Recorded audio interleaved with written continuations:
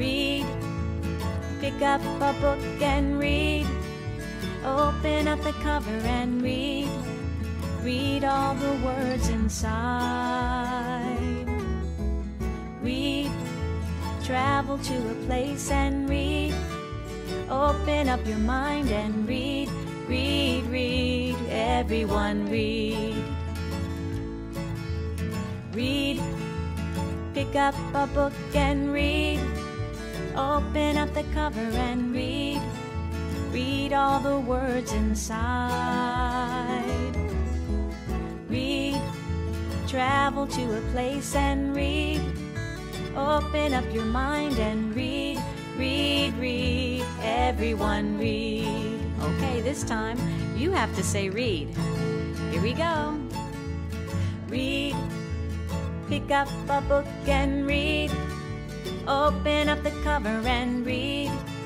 Read all the words inside. Read, travel to a place and read. Open up your mind and read. Read, read, everyone read. Read, read, read, everyone read.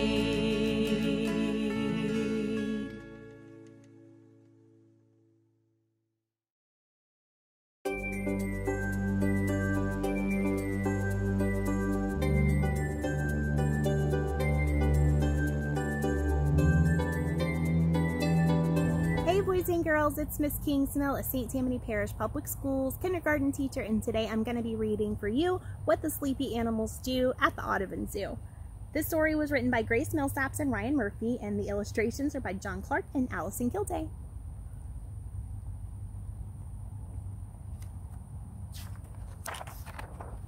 What the Sleepy Animals Do at the Audubon Zoo.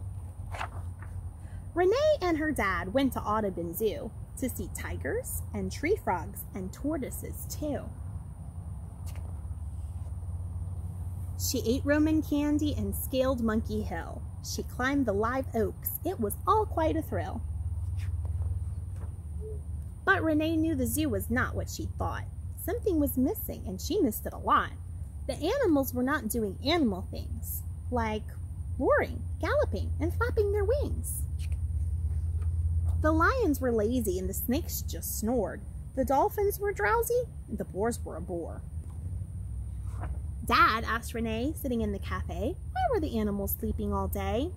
Well, said her dad, and he paused and he thought, they sleep in the day, 'cause at night they do not. Why, said Renee, would they not go to bed? Because, said her dad, they have parties instead. While we are asleep, they all come out and giggle and wiggle and frolic about. The Wild Hearts Jazz Band can be heard through the place. The aardvark plays trumpet, the sloth plays the bass. The pandas come out wearing all of their bling, and everyone dances and does their own thing. Which one do you dance like? The hippos hip-hop, the flamingos flamenco, the rhinos rock out, the tarantulas chango. The sea lion sometimes will synchronize swim. There's a costume contest and everyone wins. The best one at Limbo is the white alligator. And when they get hungry, the pelicans cater. Yes, it's dark, but who needs the sun for pinning the tail on the zookeeper fun? Each night they crown a new carnival king as speeches and toasts and cheers loudly ring. Then someone will call for the hokey pokey, which usually ends in karaoke. So kangaroos belt out some Sir Elton John as leopards and lions roar roughly along. They're having a second line, and look at that, the Grand Marshal is the tiger. And just when they're all feeling very content, the sun starts to rise and they must take the hint. They each brush their teeth and they comb out their coats. The garbage is cleaned by the hungriest goats. The band puts their instruments back in their cases and everyone rushes to get in their places. The guard opens the doors and the people come in. And wouldn't you know it, they're tired by then. Dad, Renee said as she finished her meal, that story's too silly. It just can't be real. I'll admit, said her father, I can't prove what goes on. But trust me, my child, I can tell when they yawn. Yawn. Looks like Renee's a little tired too. Then they stood and they stretched and they started to leave as the sun slowly sank behind tall, tangled trees. But she saw an old chimp when they walked to their car, and he gave her a wink as he tuned a guitar. The end. I hope you enjoyed reading What the Sleepy Animals Do at the Audubon Zoo. Bye, guys!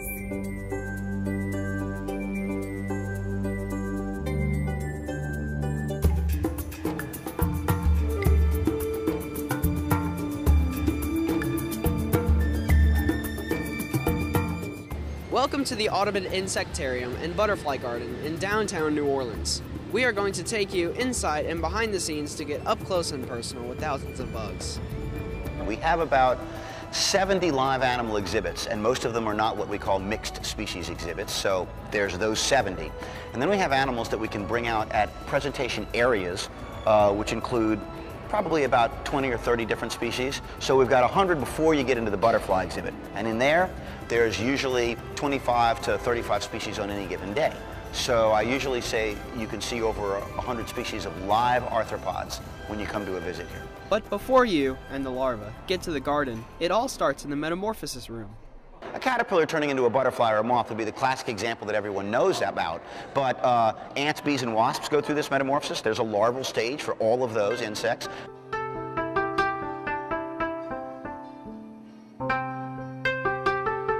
The butterfly garden is home to hundreds of butterflies. This little serene sanctuary flutters with life as butterflies fly from flower to flower. The serenity of this Asian-inspired garden is by design. There's a special tree here, and a special tree here, and a special shrub there, and it isn't overgrown like a rainforest. So an Asian garden is unique among U.S. butterfly exhibits, and it was also practical because we made our landlords happy by keeping certain features of the building open with an Asian garden. But the insectarium is not just home to butterflies. There are hundreds of other species, including some that you can eat. Insects are an important source of protein in many cultures and a culinary delight if cooked correctly. But we can't eat all of the bugs because if they disappear, so do we. I always tell people, if there were no tigers and no whales in the world, it would be very sad. And, you know, if we have anything to do with it as humans, we should try very hard to save those animals. But if they were gone, we, as humans, as a species, we'd be fine. We can get along on this planet without tigers and whales. You pull insects out of the equation, terrestrial ecosystems collapse in a couple of months, and we have a legitimate catastrophe on our hands. So, we need the bugs.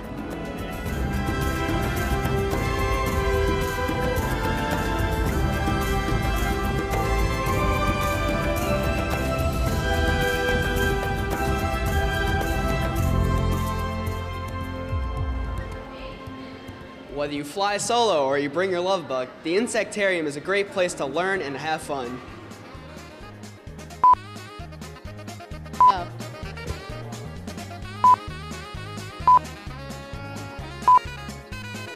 And fly from flower to flower.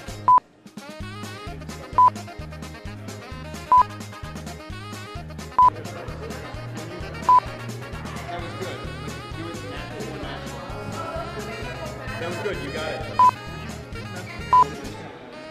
3, 2, 1. I'm not ready. Almost had it.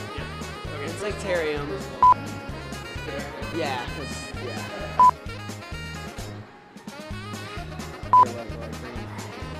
I want to take you inside and behind the scenes to get up close and Hey, yeah. Something. Y'all have a story. Yeah. 3, 2, 1.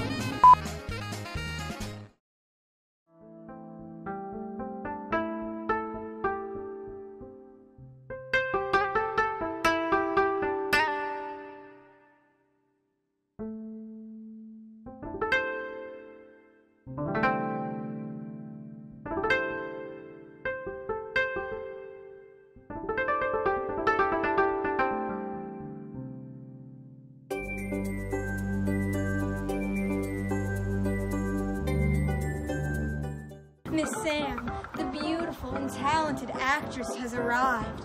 I'm ready for my script, director. All right, your first line is, a monster is attacking the city. Action! The city is being attacked by monsters. Cut!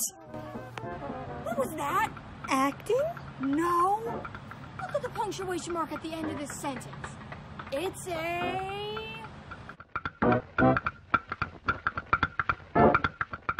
an exclamation point. It's an exclamation point.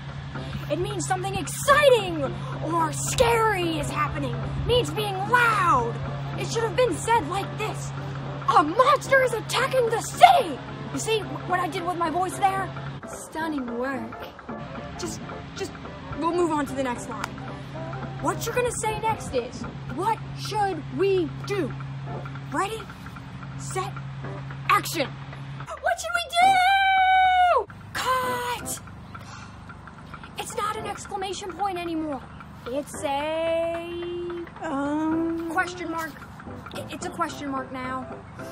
You use it whenever you ask a question. If you want to find out something, you need to know the answer to something, you use a question mark. It should sound like this. What should we do? See? Oh, I get it. A question mark. Like what goes at the end of my questions. Like, how's my hair? Or where's my mocha frappuccino? We're just gonna move on to the last line. What you're gonna say is, we should call the police. Action. We should call the police? Cut! It's not a question. There's not a question mark at the end. It's a period. It goes at the end of a telling sentence. You're telling someone something. It should have sounded like this. We should call the police. I'm telling you something. The sky is blue, period. I have a dog, period. I'm feeling a little angry, period. It goes at the end of a telling sentence. I'm telling you something. Punctuation is so important. It tells us what the sentence sounds like or what we're doing. A monster is attacking the city. Exclamation point. I'm yelling. I'm exclaiming something exciting. What should we do? I'm asking a question. A question mark. We should call the police. A period. I'm telling you something. You see? You get it? Sounds like punctuation is pretty important. Yes. Punctuation is important. Somebody go get me a coffee.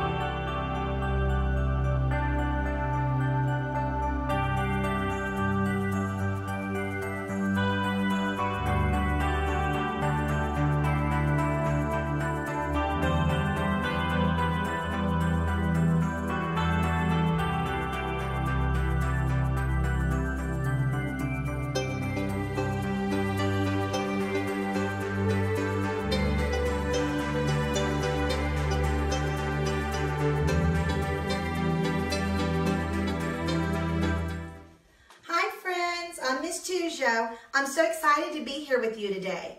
Today is Wednesday, March 25th, 2020. I'm here today to do the problem of the day. During the problem of the day, we are going to explore a math problem and try to solve it or find the answer. If you would like to work with me, all you need is a piece of paper and something to write with, and you can work with me. Our very first problem is going to help us learn how to count in different ways. We're going to practice counting. The problem says, I found 3 pots of gold. Each pot had 10 coins in it. How many coins did I have in all? Now, let's think about what this problem is saying, and we're going to make a model or a drawing to help us solve it. So, what did it say first?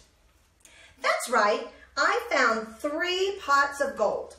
To help us solve it, why don't we draw the 3 pots? Now, I'm going to draw the pots by using a rectangle laying on its long side and then a circle at the bottom. But you can draw your pots however you want. Be as creative as you like. So let's start by drawing the 3 pots of gold. Help me count while we're doing this.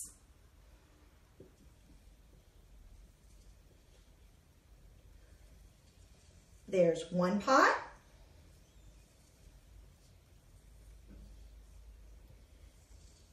2 pots, and 3 pots. Let's count them one more time to make sure we have 3. 1, 2, 3. Okay, now did you draw your pots too? Can you hold them up for me to see? Those look fantastic. Now that I've drawn my 3 pots, I'm having trouble remembering what came next in the problem.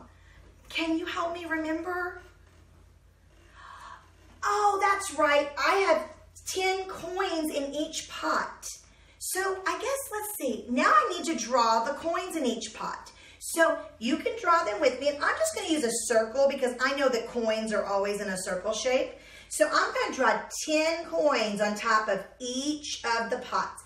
You can draw with me or you can just count with me. Let's go. 1, 2, 3, 4, 5, 6, 7, 8, 9, 10. Let's go to the next pot and draw 10. 1, 2, 3, 4, 5, 6, 7, 8, 9, 10. And we have one more pot. We need 10 coins. 1, 2, 3, 4, 5, 6, 7, 8, 9, 10. All right, now we have our 10 coins in each one. Now, I wonder what exactly the problem's asking though. The problem wants to know how many coins did I have in all. So, how do you think we could figure that out? Do you have any ideas? Counting, that's a great idea. Let's count them all and see how many we have all together. Now, when I count these, I'm going to put a little mark on each one to make sure that I only count each one time. And we're just going to keep counting till we get to the end. Let's see. 1, 2, 3, 4, 5, 6, 7, 8, 9, 10, 11, 12, 13, 14, 15, 16, 17, 18, 19, 20, 21, 22, 23, 24, 25, 26, 27, 28, 29, 30. Now, I know that the last number I said is how many there are. How many were there? That's right. There were 30 coins in all. 30 coins. That's a lot of coins in those pots. So now, I want you to think, though. I wonder if there's an easier way to count to 30 without having to count each one of those individually or by themselves.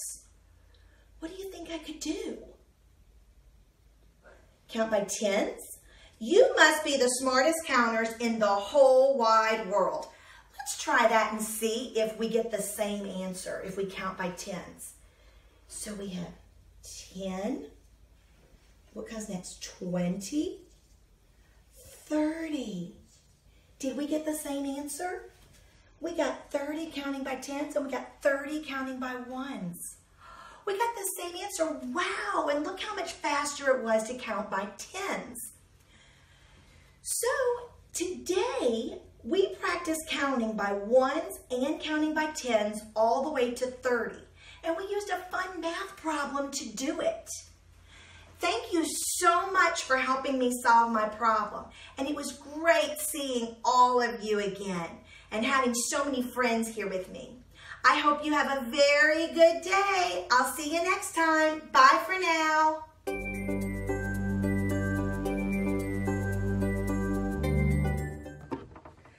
Hello, my name is Paula Vickers, and I'm a St. Tammany Parish Public School music teacher for grades 4, 5, and 6. I'm so glad you could join me today. In this lesson, we are going to experience music in nature. You really don't have to have a lot of supplies. I've gathered a couple of sticks to help me during this lesson. While you are outside gathering your sticks, or rocks, or whatever you choose, listen. Listen to the wind blow. If you live near the water, listen to the waves crash. Whatever you're around, listen to it in nature. Listen to the birds chirp. Quite often we miss out by just not listening, even in music. Before we get into making our music with our sticks or rocks, I just want to mention a couple of musicians or composers who have used nature in their music. One that should be very familiar to all of us is Louis Armstrong. Of course, he is from New Orleans, and he's famous for singing the song, "What a Wonderful World." Just a couple of the lyrics in there: I see trees of green, red roses too. The next verse begins, I see skies of blue and clouds of white. Look at all the color in nature. Then there was another composer named Claude Debussy, or Debussy. It's acceptable to pronounce it both ways. He is what we call an impressionistic composer, and he quite often composed music to paint a picture. In fact, if you look him up and study him, he wanted to be an artist. He's a music artist and a composer. But one song that he composed for vocal music is called Nuit d'étoiles, and it means starry night. Go outside and look at the stars some night and think about what it would sound like if you put it to music. He also has another piece for symphony called La Mer. It's the sea. And imagine the waves crashing when you hear that. Well, today I want to teach you a song. It's called I Love the Mountains. And the way I'm going to do that is I'm going to use the echo method. So I will sing a line, and then you will sing it back with me. I will sing it with you the second time. So each line is going to be sung twice. I will sing it once, and then I want you to join me on the second time when we sing it. And then we will put the song together. I have the lyrics that I will hold up to display for you. I love the mountains. Sing it with me. I love the mountains. I love the rolling hills. I love the rolling hills. I love the flowers. I love the flowers. I love the daffodils. I love the daffodils. I love the fireside. I love the fireside. When all the lights are low. When all the lights are low. And that's the first part of the song. When we get to the second part, it's more nonsense words. And we will talk about that in just a couple of minutes. But let's sing this campfire song, I Love the Mountains. Sing it with me. I love the mountains. I love the rolling hills. I love the flowers. I love the daffodils. I love the fireside when all the lights are low. And you can tell it doesn't sound like it ends. So we're going to put the ending in just a minute, but say this with me, boom-de-yada, boom-de-yada. And we're gonna sing that a bunch of times. Boom-de-yada, boom-de-yada, boom-de-yada, boom-de-yada, boom-de-yada, boom-de-yada, boom-de-yada, boom-de-yada, boom. I like to end it with a boom at the end. It's not really written that way, but I think it makes it kind of sound more finalized. So let's sing the entire song together. I love the mountains, I love the rolling hills, I love the flowers, I love the daffodils, I love the fireside when all the lights are low. Boom-de-yada, boom-de-yada, boom-de-yada, boom-de-yada, boom-de-yada, boom-de-yada, boom-de-yada, boom-de-yada, boom. Now, what's really fun is if you sing that song through one time, and if you've got somebody there at your house that can join in, they could keep singing boom-de-yada, boom-de-yada, boom-de-yada, boom-de-yada, boom-de-yada, boom-de-yada, boom-de-yada, boom-de-yada, boom, while you were singing the words, and it makes it pretty cool and interesting. Now, I decided to also go about changing the lyrics. We can change the lyrics. We call that composing, when we change something about a song or doing a different arrangement. And I decided, let's think about Louisiana. What could we do and make it sound like a Louisiana song? Or maybe you want to talk about Louisiana food or something else. But since this is nature, I thought, what do I see in Louisiana? I haven't always lived here. So when you move somewhere to a different place, a different town, a different state, you see things differently. So some of the things that I noticed when I first moved to Louisiana about 20 years ago was the bayous, the big oak trees, the Spanish moss growing on the oak trees, the swamps and the lakes. And then the one thing I really love is the sunset glowing upon the lake. So I've taken those words and replaced some of the words that I taught you a few minutes ago. See if you can sing it with me. I love the bayous, I love the big oak trees, I love the Spanish moss, I love the swamps and lake, I love the sunsets glowing upon the lake. Boom-de-yada, boom-de-yada, boom-de-yada, boom-de-yada, boom-de-yada, boom-de-yada, boom-de-yada, boom-de-yada, boom. Now, if you get really good at singing the song, you could do the boom-de-yada on something you found in nature. I have found 2 sticks in my yard under some trees. Boom-de-yada, boom-de-yada, boom-de-yada, boom-de-yada, boom-de-yada, boom-de-yada, boom-de-yada, boom-de-yada. Now I'm going to sing the original lyrics because I know those better than the ones I just wrote. And I'm going to put my sticks with it. I love the mountains, I love the rolling hills, I love the flowers, I love the daffodils, I love the fireside when all the lights are low. Boom-de-yada, boom-de-yada, boom-de-yada, boom-de-yada, boom-de-yada, boom-de-yada, boom-de-yada, boom-de-yada, boom. And you can make this anything you want. Have fun with it. Have fun creating new music during this time. Before we leave, let's sing the one about Louisiana one more time.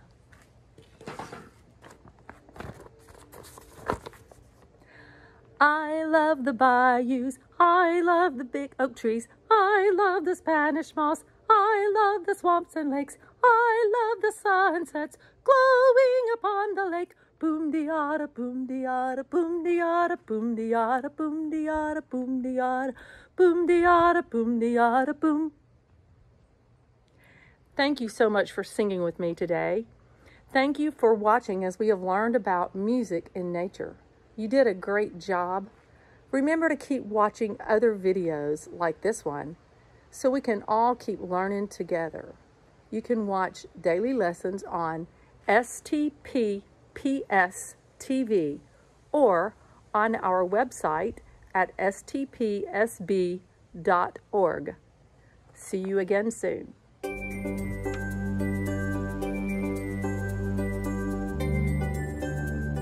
Hi, I'm Brian Donnelly, St. Tammany Parish Public School System PE teacher. And today, for our lesson, I'd like to just teach you a few simple body weight exercises so that you can get a total body workout in your own home without any equipment. Now, I'm going to teach you a lower body, a core, and an upper body exercise, and then a variation of each one so that you can experiment to see which one fits your level of fitness best. When we're talking about personal fitness, remember, only you matter. Don't compare yourself to anyone else. Just work on making yourself better. Our first exercise is going to be the goblet squat. The goblet squat's named that because we're going to be holding our hands like we're holding a goblet or a cup. I like to teach the goblet squat so that we learn to keep our body in an upright position because you don't want to spill the water out of the goblet. So the first thing you do is you stand about shoulder width apart. Your toes can either point straight forward or outward a little bit. Imagine if it's a clock, instead of having your toes on the 12s, have them point one at the 11 and one at the 1 o'clock, so your feet are pointed out a little bit. And if you're taller, your feet might be a little wider than shoulder width. Find what's comfortable for you. Now we're going to hold our hands like a goblet, like we're holding a cup of water so we don't spill it. And then we're going to slowly bend our knees until our tops of our legs are parallel with the floor. If we can get that low while keeping our feet flat. If not, bend your knees as far as you can go while keeping your feet flat and your back straight. Let's watch right here, going down nice and slow. Nice and slow. Let's look from the side. You'll see the key to the goblet squat is that the very first movement your hip makes is backwards. You don't go down first, it's back. Watch my hip right here. The very first thing it's going to do as I start is go backward. And then down. Backward. And then down. That's the goblet squat. Feet shoulder width apart. Hands holding their goblet so we don't spill the water.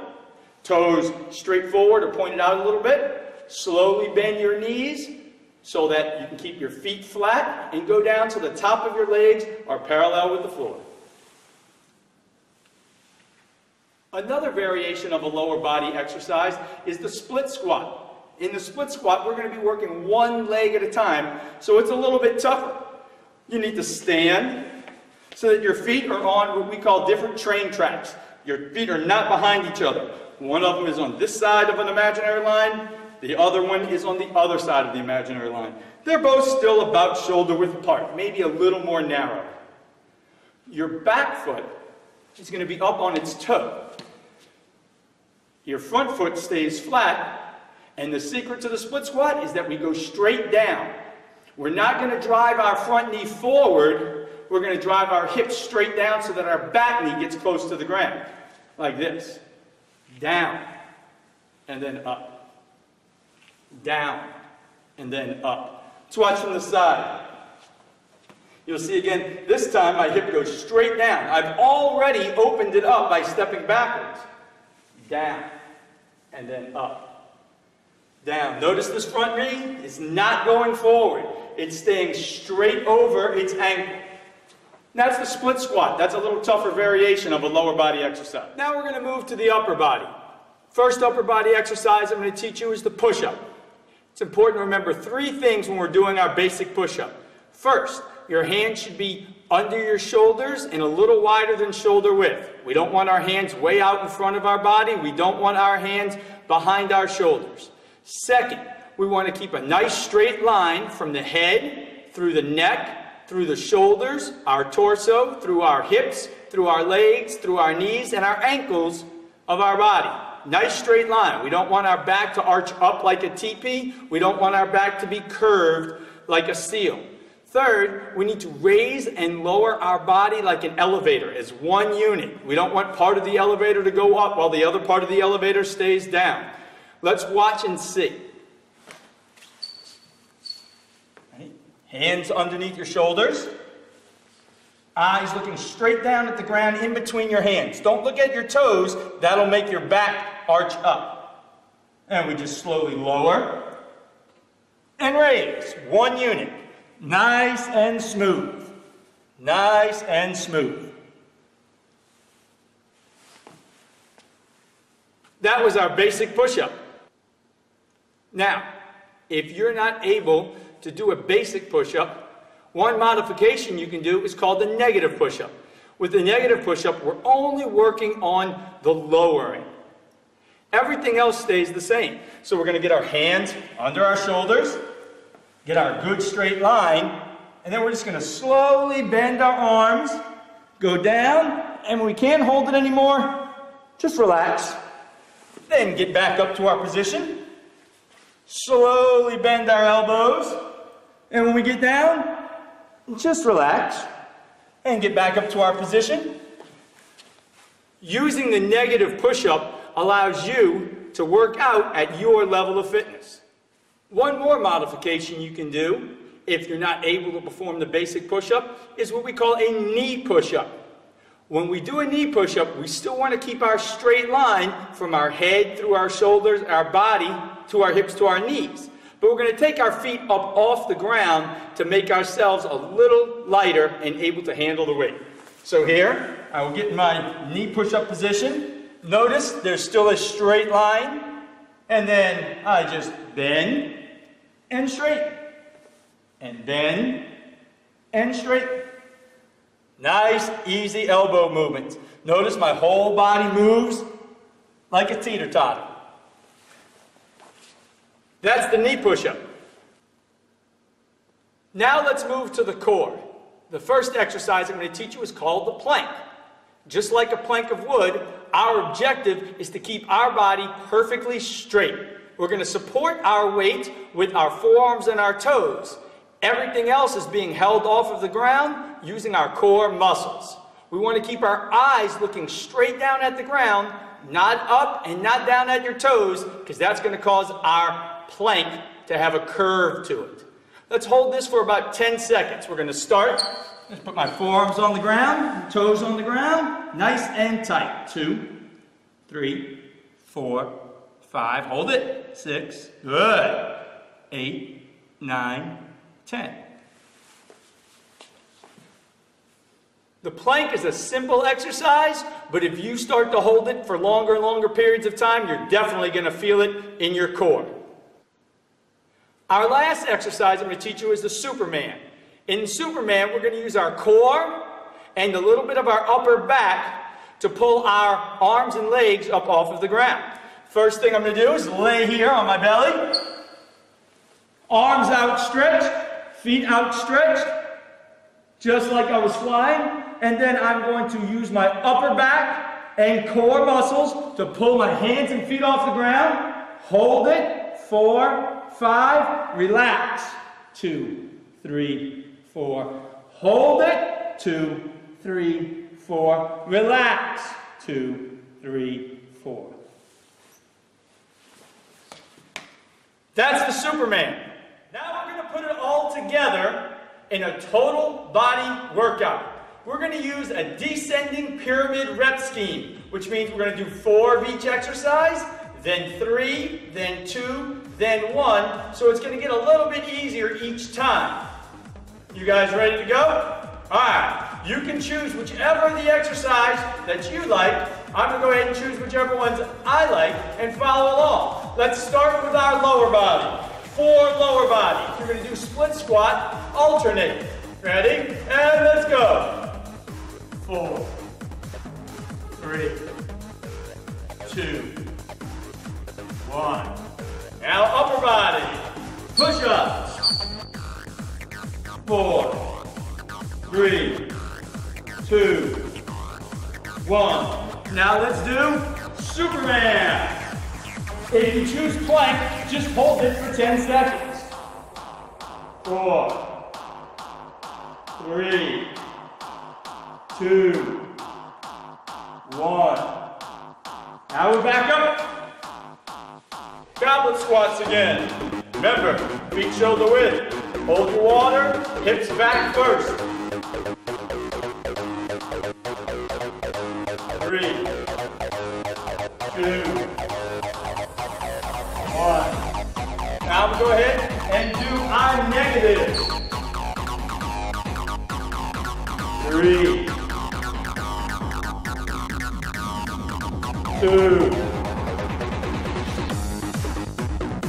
1. Do some more Superman. 3, 2, 1. Let's go ahead. Little split squat now. One with each. Very good. I got 2 push-ups coming. 1, 2. Let's go ahead and hold our plank now. 1, 2, 3, 4, 5, 6, 7, 8, 9, 10. Last round. Come on, you can do it. Wow. Push up. Superman. And relax. Great job. Thank you for watching. Hope you enjoyed our fitness lesson, and remember to watch more videos like this so we can all keep learning together. Lessons like this can be seen daily on the St. Tammany Parish television channel or on the school board website. Have a great day.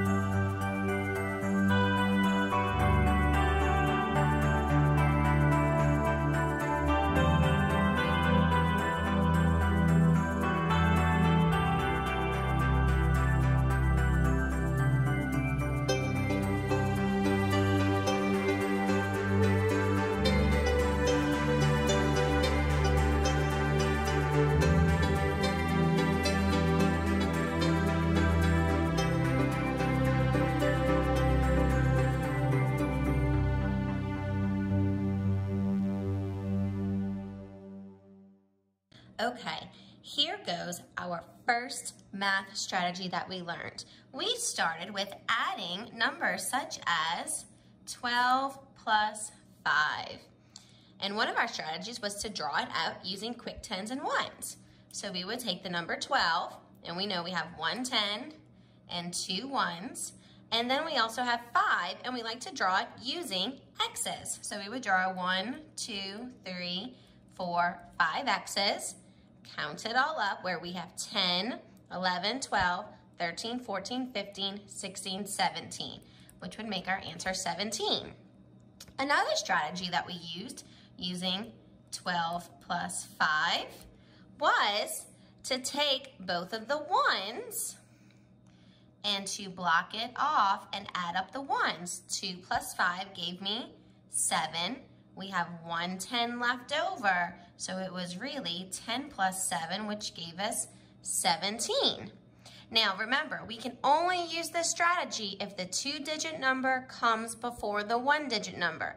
If it's 2-digit by 2-digit, we can't do it. Or if it was a 1-digit first, then the 2-digit, we couldn't do it because it wouldn't have made sense. This is the only way we could do this strategy. The other strategy that we had using 12 plus 5 was to break apart our 12 into the 10s and the 1s. 10 and 2. We would add up our ones. 5 plus 2 gave me 7. And then we would add up the 10 plus 7 to give us 17. We learned a lot of really cool strategies with this. Now, when we go on to a 2-digit plus a 2-digit number,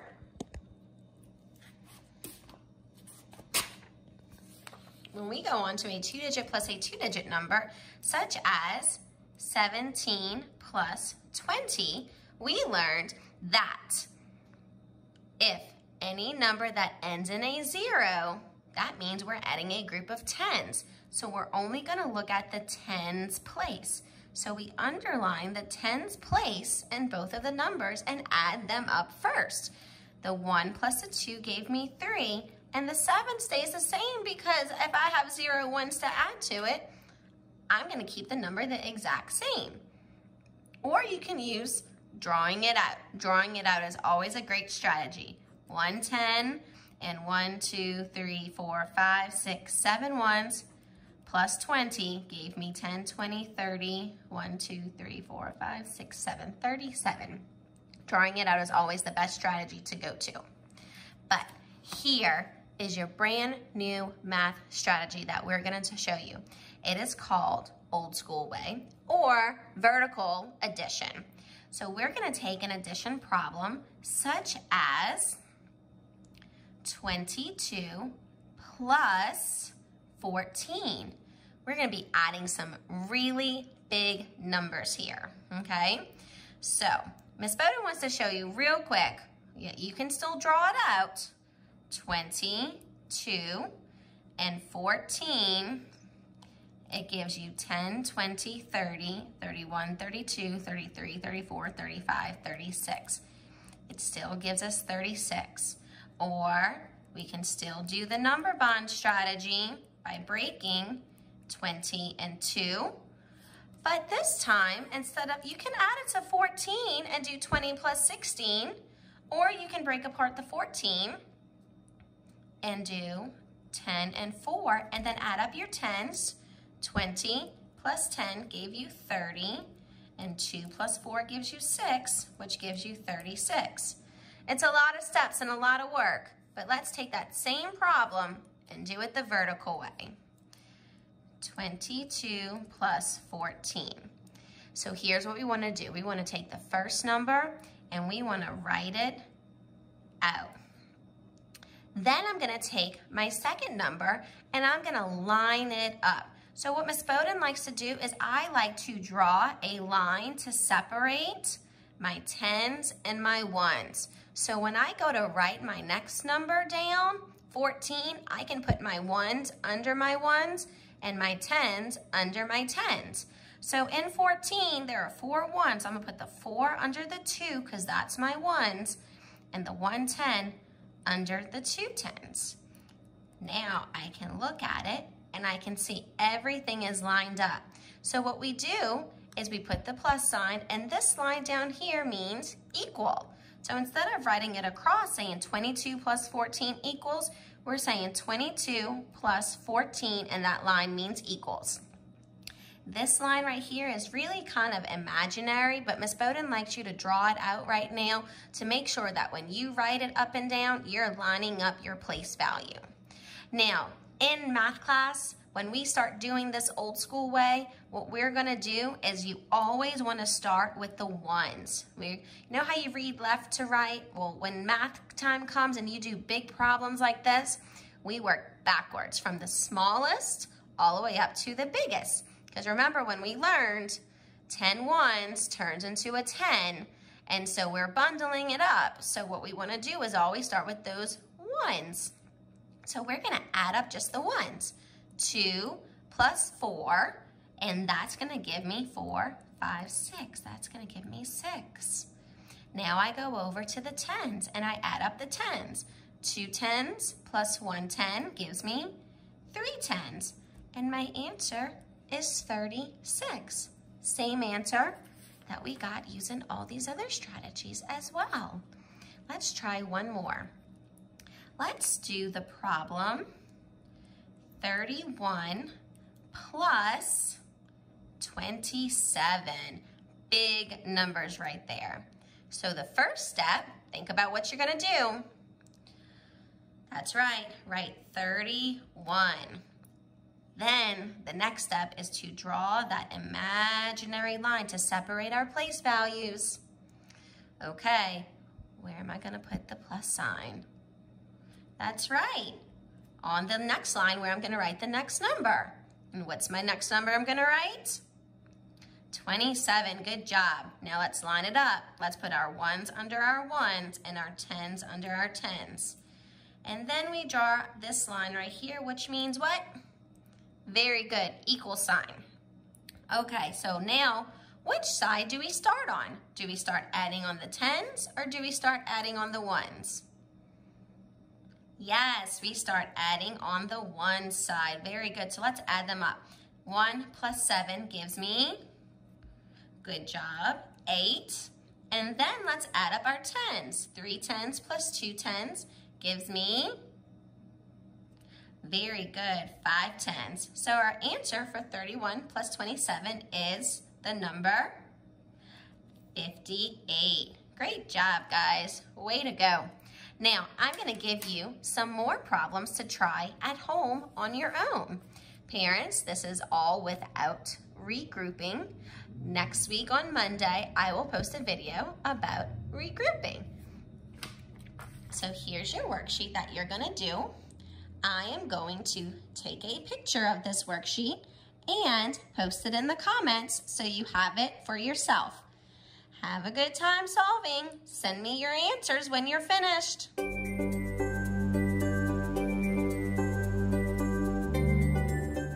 Hello, my name is Mrs. Andy, and I'm a pre-K teacher for St. Tammany Parish School Board. Thank you for joining me today. We'll be learning about our capital letters. Please repeat after me.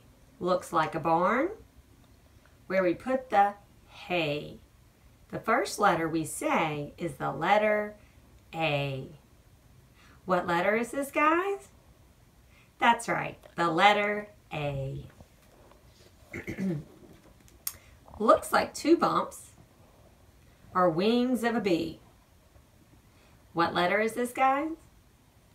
That's right, the letter B. Looks like a moon. When we look in the sky, we can see the moon. What letter is that, guys? That's right, the letter C. Looks like it has a big belly. This letter ate too much dessert. What letter is this, guys? That's right, the letter D. Count the lines. 1, 2, 3. The letter E. What letter is this, guys? That's right, the letter E. Looks like a flag. The flag blowing in the breeze. What letter is that, guys?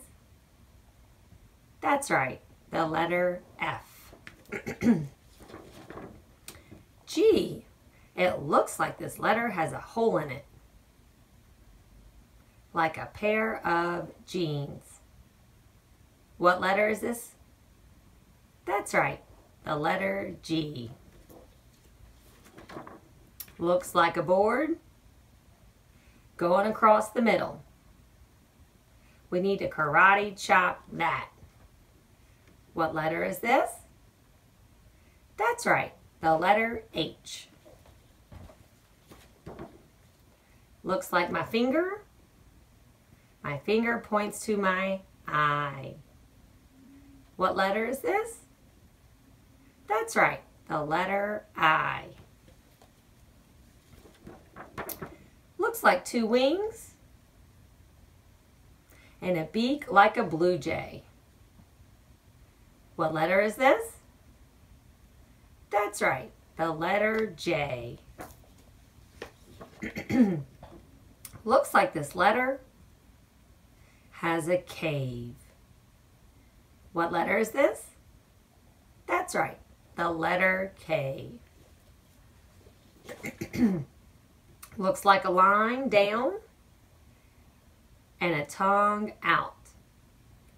What letter is this? That's right, the letter L. Looks like mountains. Who will be climbing those mountains? I am. What letter is this? That's right, the letter M. Looks like my road.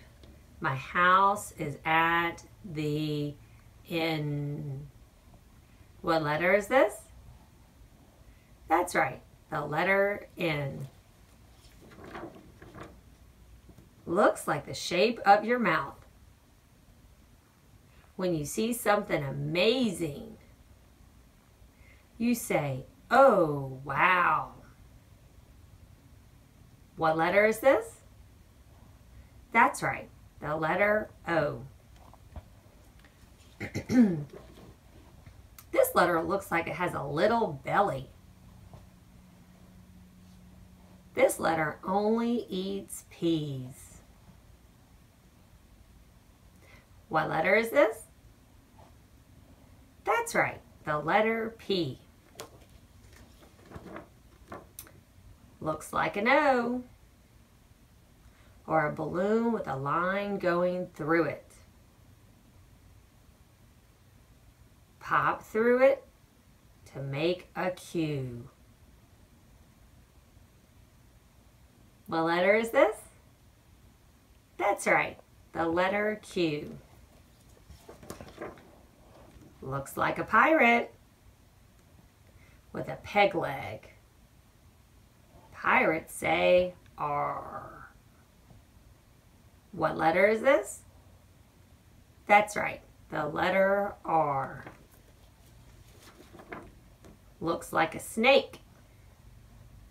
A snake says S. What letter is this? That's right, the letter S. Looks like you can grab the top and stir a cup of tea. What letter is this? That's right, the letter T. Looks like a smiley face. A smiley face just like you. What letter is this? That's right, the letter U. Looks like an arrow pointing to the floor. We use a vacuum to clean the floor. What letter is this? That's right, the letter V. Looks like 3 heads for duck, duck, goose. W. What letter is this? That's right, W. Looks like an X on a treasure map. X marks the spot. What letter is this? That's right, the letter X. This line looks like a slide, but you can't go down it. You might ask, why? Looks like a line, a cross, and a stripe down. A stripe on a zebra. What letter is this? That's right, the letter Z. Thank you for joining me today as we learned about our capital letters. Check back at stpsb.org or stppstv for more videos where we can learn together. See you soon. Bye.